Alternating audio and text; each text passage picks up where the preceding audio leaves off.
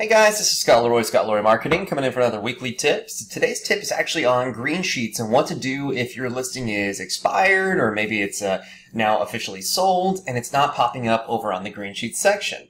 Alright, so if that happens, and it happens all the time, you can actually manually create this Greensheet. Alright, or let's say for instance this isn't your listing and it's another KW agent's listing and they don't have it listed as active anymore on the KWLS. Alright, so if you go through technology on here and go to Greensheet, you can create this immediately. Now, workaround for this still, whenever you click on Greensheet and you click on the option to create a Greensheet, alright, it's going to ask you two questions. Are you the listing agent? Alright, and even if you are the listing agent, you can actually put no, I am not.